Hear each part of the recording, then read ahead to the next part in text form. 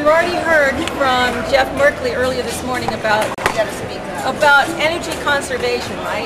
If we're to move towards sustainability, there's two pillars to this movement. There's energy reduction through conservation, but we're never going to bring down energy use to zero.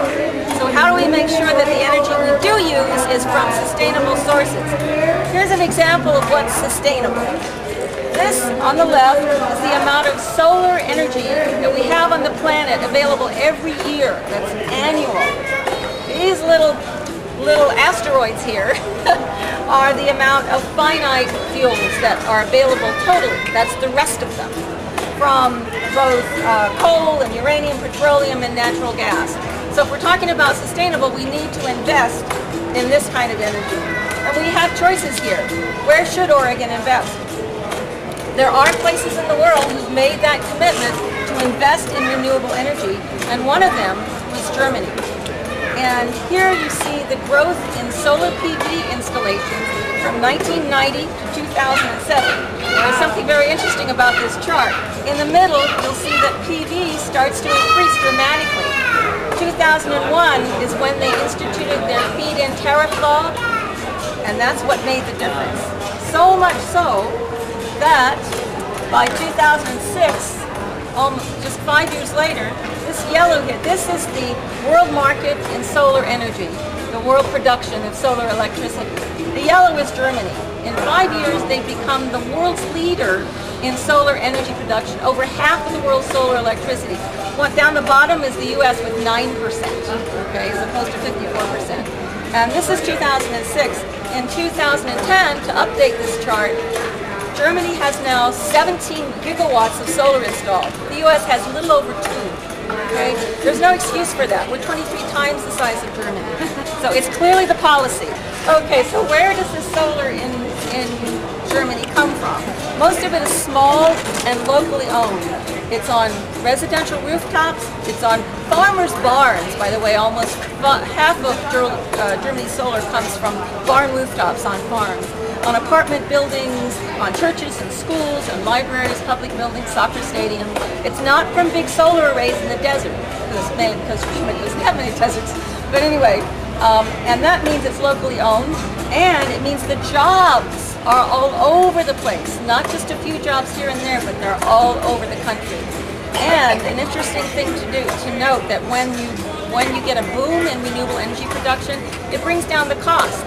In the last 5 years, the cost of solar systems in Germany have come down by half. That's another feature of the Feed-in Tariff policy. It actually reduces the cost of renewable energy. So we talked a minute ago about the jobs. Here's a chart that shows job creation and job increases in all these renewable energy resources. It's not just for solar, it's for any renewable resource. So that means wind and solar and biomass and biogas, and here it could be wave, geothermal. And in 2004, 6, and 7, which are the different colored bars, you'll see that jobs grew in each of those sectors in years 2004, 6, and 7, and they're continuing to grow. By 2007, Germany created 250,000 jobs in the country in renewable energy. That's now up to 370,000 jobs in the renewable energy industry. There is one shining star for renewable energy in North America, and that's Ontario. Ontario put into place its Feed-in Tariff in 2010, and in its first year it's accepted applications for 22,000 renewable energy installations around the province. That's a lot of broad renewable energy development. To create 5,000 megawatts of renewable energy, and completing those contracts will require 43,000 jobs. It attracted $9 billion in private investment into the province, and it will allow them to close all their coal plants by 2014. And you'd be a customer of the Ontario Power Authority. You go up to their website and you see this price schedule with different types down the side and a column for the price per kilowatt that you're guaranteed to get paid for 20 years. This is what a feed-in tariff is. It's a guaranteed, predetermined, fixed price that you get paid per kilowatt hour for a specific length of time. Usually it's a 20-year contract. And those prices are calculated over time to pay off your costs and give you a return on investment. So it makes sense to put your money into renewable energy. And this is what happens in Ontario. So if you were putting up rooftop solar, you know you'd be guaranteed 80 cents Canadian per kilowatt hour for everything you produce for 20 years. If you're a farmer who wants to put a methane digester in to make electricity from animal waste, you get guaranteed 19.5 cents. For a wind turbine, it's 13.5 cents, guaranteed. And that is what created that massive growth so quickly.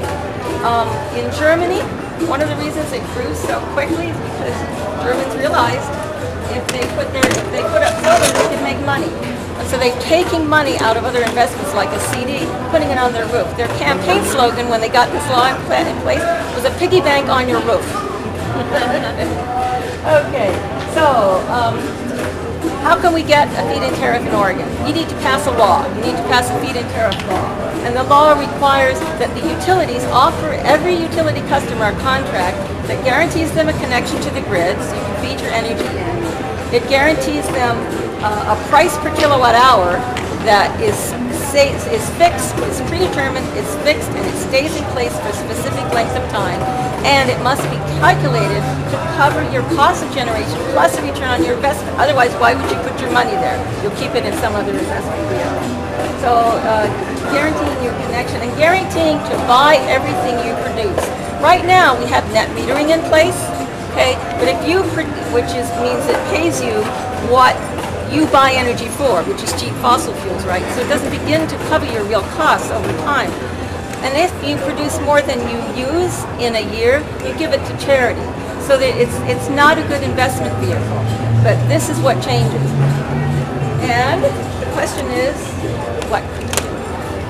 And what you can do is tell your friends, your elected officials, your neighbor, that there is a solution to producing renewable energy quickly, and it's this crazy thing called the Feed-in Tariff, but it works. Crazy name for a great idea. Actually, tariff in this sense just means payment for energy that you feed into the grid. Okay? You can sign up with OREP because we have an email list, and we're trying to gather a group of people together to influence, for instance, the governor. And you can, if you belong to an organization, encourage them to learn more about this. We can come out and talk with them if you like. To join an alliance, we're putting together an alliance of organizations that says, yes, this is the kind of renewable energy policy we want in Oregon. This is how they did it in Ontario.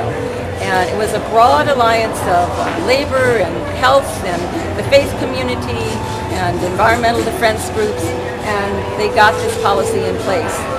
That's what we like to do here. The next action is to provide input to the governor's energy plan. He's announced the formation of a 10-year energy plan for Oregon. We want to make sure there's a feed-in tariff as part of that energy plan, and we would invite you to sign up to help make that happen.